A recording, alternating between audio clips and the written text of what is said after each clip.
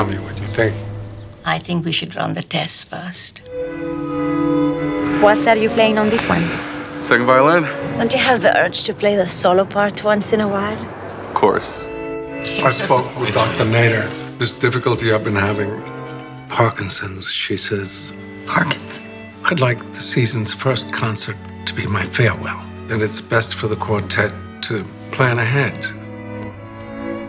I don't want to play second violin exclusively anymore. But this isn't about you or me. Yes. No, this is about the quartet. Why don't you have my back on this?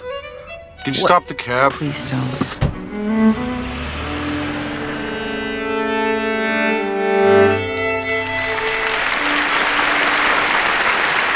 We begin with Beethoven's Opus 131. It has 7 movements, and they're all connected.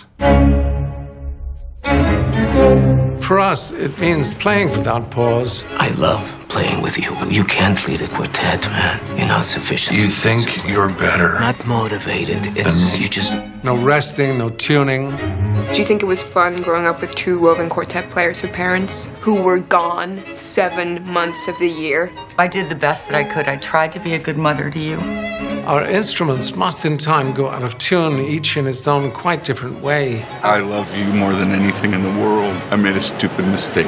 Was he maybe trying to point out some cohesion, some unity between random acts of life? Do you really love me? Or am I just convenient? What is it that you want? What is it that you want me to tell you? What are you afraid of? Unleash your passion.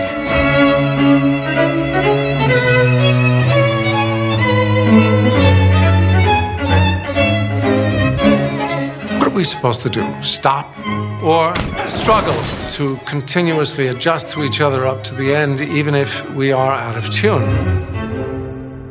I don't know.